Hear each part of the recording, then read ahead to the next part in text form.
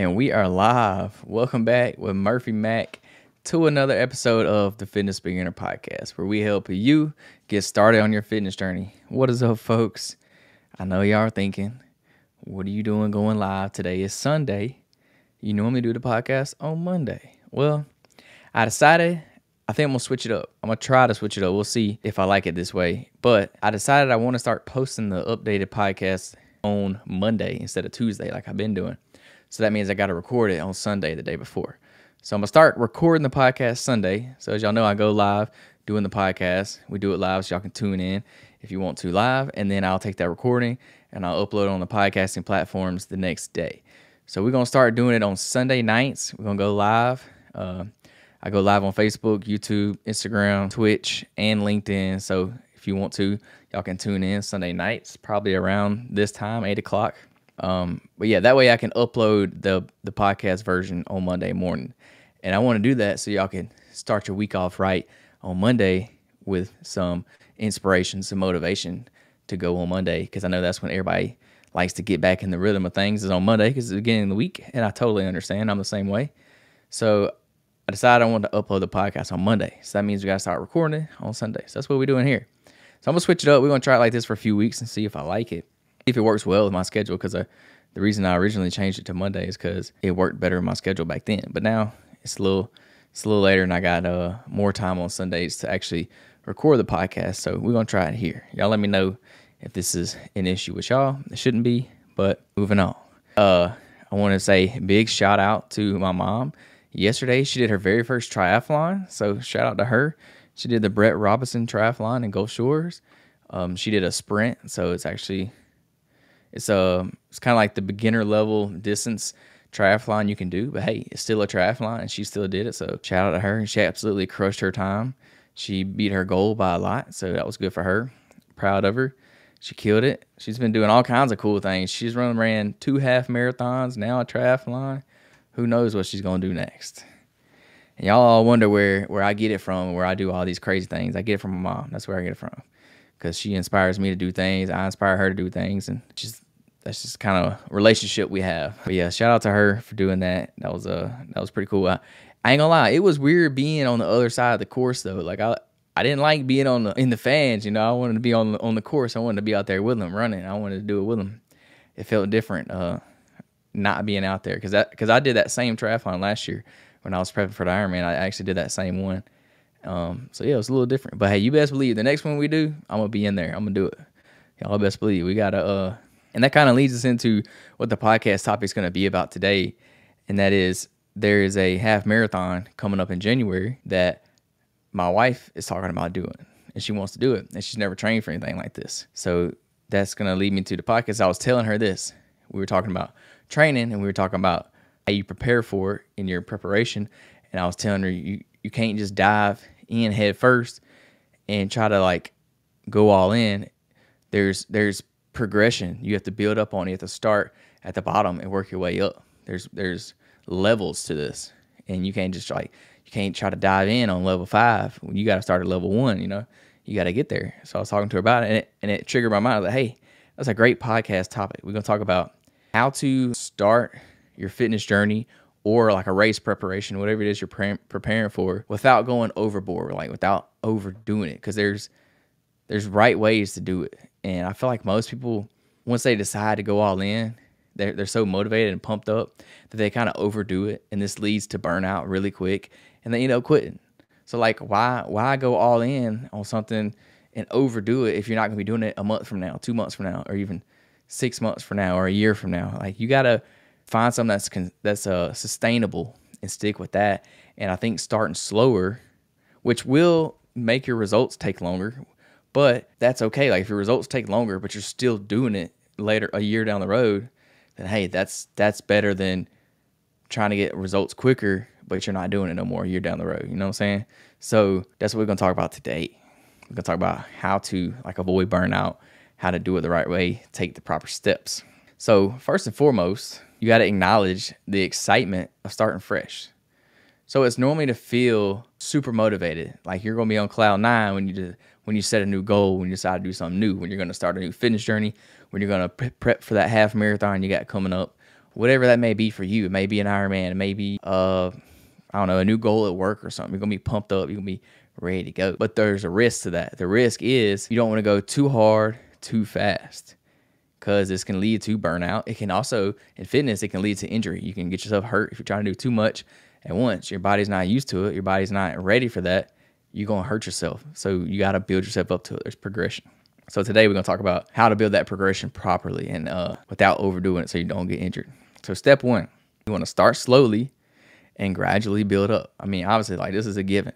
But you got to pace yourself. Your body needs time to adapt to new physical demands, especially if you're starting from scratch. Like, if you're starting from nothing, like, anything you do more than what you were doing before, it's going to be like a stress on your body. That's that stimulus you're getting from working out. So you don't have to do a lot. Like, you don't have to go, like, if you never ran, you don't have to go run 10 miles to benefit from it. Like, you only need to run like a half of a mile at a time. Like, you start slow. Like, you don't have to go do 3 miles. Like, literally just start run, walk a quarter mile at a time. Like, you got to start slow. If you're new to fitness, if you're running, like, if you're doing fitness, literally just start 3 days a week in the gym. Like, don't decide you're going to start working out and start going 5-6 days a week. Because honestly, your body's not ready for that. Your body's not prepared for that. You're not going to be able to recover. You're going to be stupid sore. Like, literally just start with 3 days a week. That's all you need first starting out. And then you'll progressively build that up over time. So if you're race training, if you're running for like a race, if you're training for a race or something, I would begin short manageable runs. So 20-30 minutes max, 2 to 3 miles. But obviously you're not gonna be able to run that whole time. It's gonna be kind of a run walk thing. Then you just gradually increase this over time. No more. The rule is for running is no more than 10% per week that you want to increase. So I don't know how to do the math on that, but like, say you ran a mile the first week, you don't want to increase it by more than 10% the next week. So you would do a mile and 10%, whatever that works out to be. I don't know. You don't want to go from a mile to straight to running 2 miles and then straight to running 4 miles. You just increase it by 10% each week, and that's a good number to stick to. Also, rest and recovery days. These are huge. They're essential to avoid overtraining and to allow your body to recover, especially first starting out. Like, if you're not doing anything at all, when you first start out doing something, your body's going to freak out. It's going to be like, hey, what is this? And you're going to be sore. So you got to let your body recover. And this is how you get stronger. This is how you build up. Your body recovers and it overcomes your body breaking down. So that's how it works. That's how you build muscle. It's better to feel like you could do more at the end of the session than to exhaust yourself too soon. Now, yeah, as you get going as more of like an advanced level lifter or runner, then yeah, you kind of want to exhaust yourself to push yourself, to make yourself grow, to force yourself to grow. But starting out, if you're doing that, I guarantee you 6 months down the road, you ain't gonna be working out. You ain't gonna be running no more. I promise you. You're gonna get too exhausted too quick and you're gonna quit. So no, that leads us to number 2. Be realistic. Set realistic goals and incremental goals. So break it down. Set small, achievable goals that lead toward your larger goal.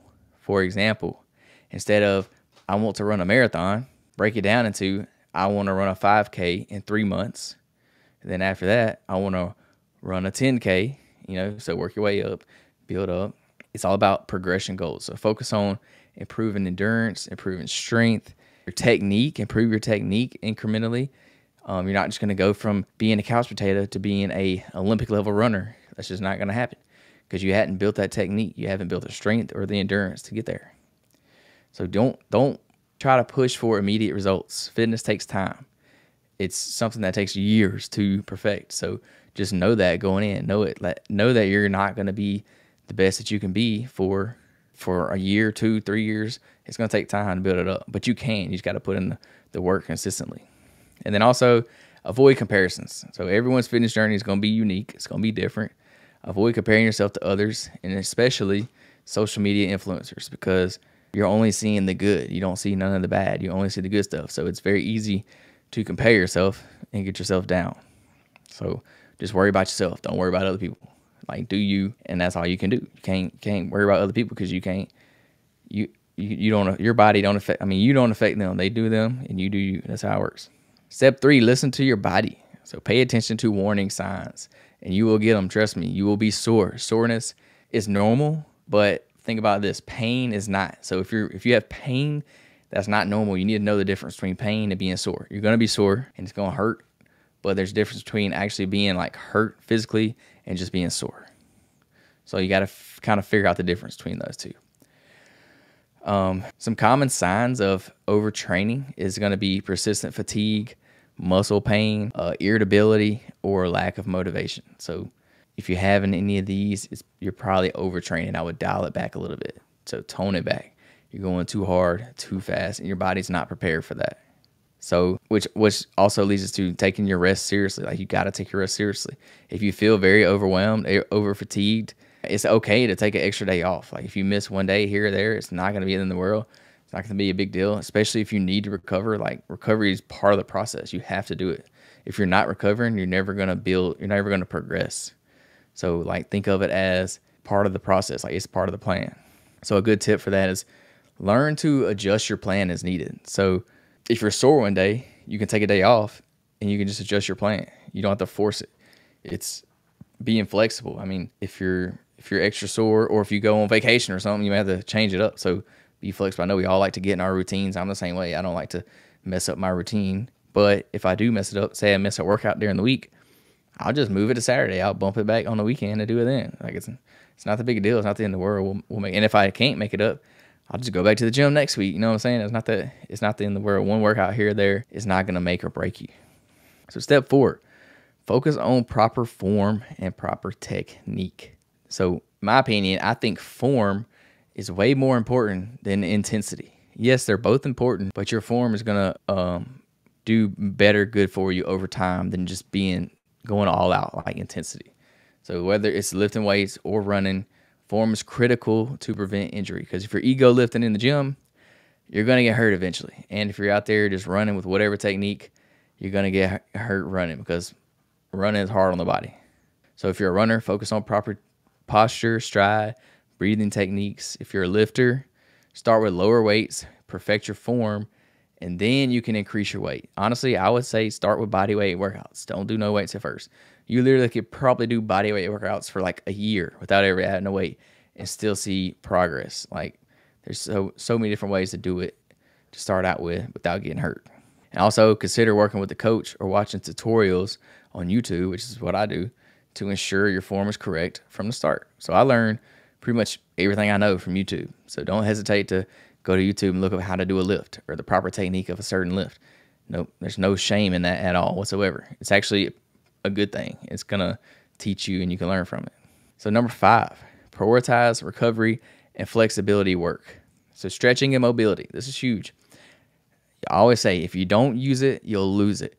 So if you're not flexing your body, if you're not putting your body in those stretched positions, in those weird positions that you normally wouldn't do on a day-to-day basis, your body eventually is going to forget how to do that. Like, it's not going to do it no more.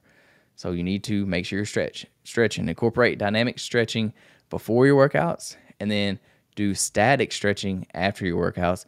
This is going to help prevent stiffness and improve your mobility. So dynamic stretching is like a warm-up you would do before. It's kind of, I don't know the best way to explain it, but so static stretching is when you're just being still and you're holding a stretch. So like putting your feet together and touching your toes. Like, that's a static stretch. Or like just pulling your arm across your body.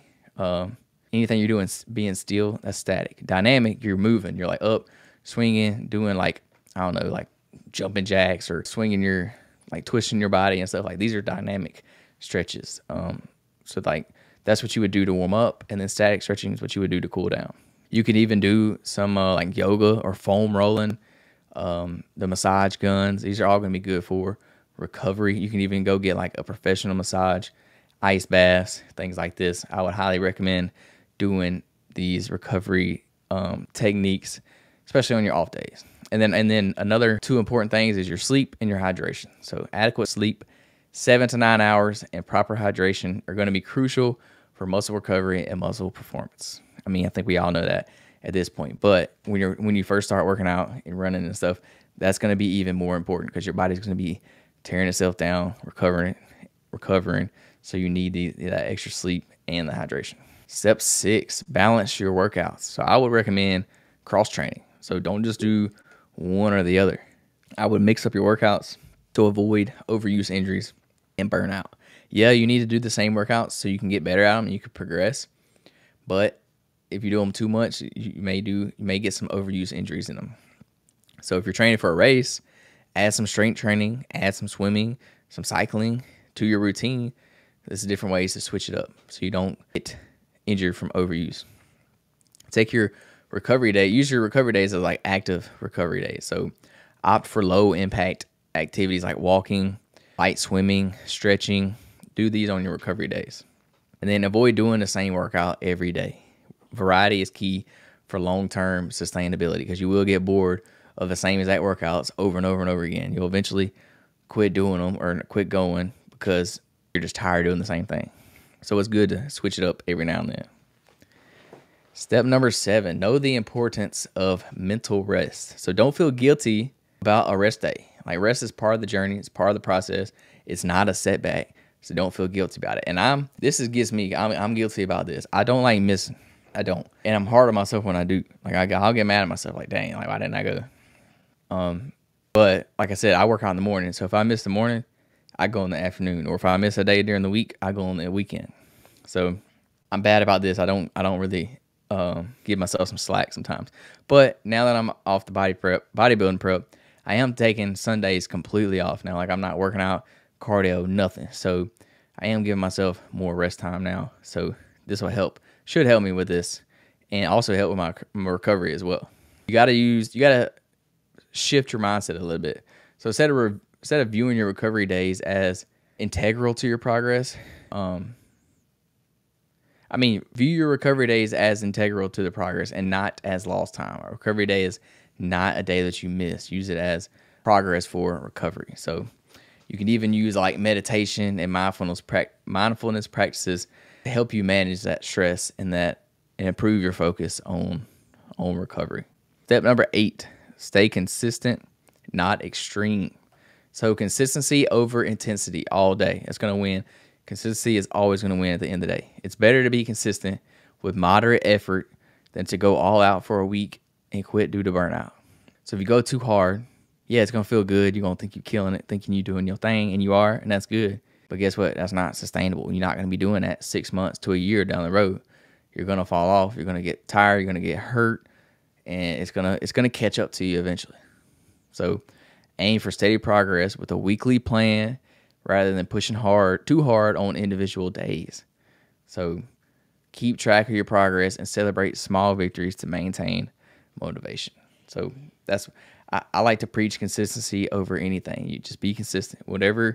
However many days you have set to go to the gym that week, go that many days, period. Like no excuses. Like you got to go get it done. If you miss one day, go the next day. Like it's not that hard. Just be consistent. And over a long period of time, that consistency will pay off. Like you will get there. Like I've been working out for 11 years being consistent. So it's finally starting to compound on top of each other, and I'm starting to see some pretty good results now. But it's taken me a long time of being consistent to get there. You don't have to absolutely destroy your body every time you go into the gym to see results, especially if you're a beginner. You're just starting out. Anything you do more than what you were doing before you're going to see results. So I would literally start body weight workouts. You don't need to get in there and throw a bunch of weight on the bar because it's only going to hinder your progress in the long run. Yeah, you may think you're doing it and you may think you're killing it, but it's not doing you any good. So think about this. The harder you go from the beginning, the harder it's going to be for you to progress later on down the road. Because when your body, I'm trying to think the best way to put this. When you're working out, you're basically stressing your body out. So what happens? You stress your body out, and then your body thinks, oh no, I need to survive. So I'm going to build myself up stronger to overcome that stress. So it's going to get stronger. So think about the weights or the stress, and you get stronger so you can lift the weights. Well, if you go into the gym, you start bench pressing 225 from the get-go, your body's going to build up to that 225, and you're going to be able to do it. But you're only going to get so big. You're only going to get a little bit stronger. It's not really a good way to put it, but you can get better results over time by doing less weights. Like instead of starting with 225, start with just like 95 pounds. Let your body break down, recover, because you can get the same results with less weight. That's what I'm trying to say. So instead of breaking your body down with 225, you could break your body down with 95, and then so you're lifting less weights but getting the same results. So you can go from 95 to 105 to 125 to 135, and you're making results the whole time. But if you just start out at 225, like it's going to be hard to get there, but you're going to plateau and you're working harder. Like you're lifting 225, working out with that instead of working out with 135 and getting the same results. So that's why I say, like, don't start out running 10 miles. Start out running a half a mile and then work your way up, because you're going to get results down there at a half a mile, just like you would if you were running 10 a mile, like 10 miles. You would get results both ways. So why not start with the easier thing and get the same results with the easier stress on your body and then work your way up? I hope that makes sense. That's kind of hard to explain. If it don't make sense, shoot me a message and we'll talk about it, and I'll try to explain it the best I can to you. But yeah, basically, don't work harder if you don't have to, is what I'm trying to say. Like, you can do it. You can get the same results by working a little bit easier, and then you work your way up. There's no point in starting at level 5 when you can start at level 1, because it's going to be easier. So yeah, just to wrap it all up, start slow, set realistic goals, focus on proper form, listen to your body, and prioritize your recovery. That's how you got to do it. The key to long-term success is just being patient and being consistent. Don't rush the process. So trust the process. Don't rush the process. That's kind of like the title of the podcast right here. You don't need to overdo it. You ain't got to overdo it, because let's be honest, you're not going to keep doing it. The whole goal of starting a fitness journey or starting like a race training or whatever it is so you're still doing it later on. Like if you go in too hard, you're eventually going to give up. You're not going to be doing it a year down the road. So you got to set yourself up to do something that's sustainable, to keep doing it for forever or however long you're training for. Because if you overdo it, you're gonna quit. I promise. Like, you're gonna overdo it. You're gonna get injured. You're gonna get burnt out. You're not gonna be motivated. Something like that is gonna happen. So you're not gonna keep doing it. So there's no point in diving. Because like I know a lot of people, they like to go in head first, all in. Because like I know I'm kind of the same way. Like I'm all in or all out. Like I understand that, and a lot of other people are like that too. So they go in too hard. Like they go in the gym 5-6 days a week, lifted a bunch of heavy weight, and they're not focusing on what they should be focusing on starting out. Like when you first go in the gym, you should be starting out on learning the proper techniques, learning your different workouts, learning about your nutrition, doing body weight workouts. You don't even need weights at the beginning. You can start working out in your living room and see great results in your living room with no weights. You need to learn the proper techniques and the proper progression, because it's going to do you better in the long run. Like if you go into the gym and you start doing squats from day one with weight on your back, you're probably not doing the right technique. So as you start adding weights over time, when you start doing a lot heavy weight, you're going to get yourself hurt because you're doing a lot of weight with the wrong technique. So learn it while you're doing either no weight or low weights, and it'll do you better in the long run. Like as you progress, you'll see a lot more progress. So yeah, just don't try to overdo it, is all I'm trying to say. Start slow, trust the process, get you a training plan, get you a nutrition plan, like whatever. If you're working out in the gym, get you a good little split to use. I like to do push-pull leg. That's an easy one to follow. If you're trying to do a race, a 5K, marathon, whatever it is, download a running app and use a training plan and follow the plan to a T. Don't do more than what the plan says. Don't do less. Literally follow it to a plan. Follow it to a T. Most plans are structured a certain way for a reason, because they work and they allow your body to recover. They have built-in recovery days. So if your plan says you're off on this day, take that day off, because it's there for a reason. Don't just say, oh, well, I'm gonna go get another run in on this day because I feel good today, and sometimes that's okay, especially if you're more developed down the road. You've been doing it for years, you're advanced, and that's okay. But when you're first starting out, I would just do what the plan says, because it's probably structured that way for a reason, and you have an off day that day to let your body recover. So trust it. Don't think you're not doing enough. You will see results, especially as a beginner. But yeah, that's all I got for y'all today. Thank y'all so much for tuning in. I hope this podcast helped y'all. You're listening to this on Monday, hopefully.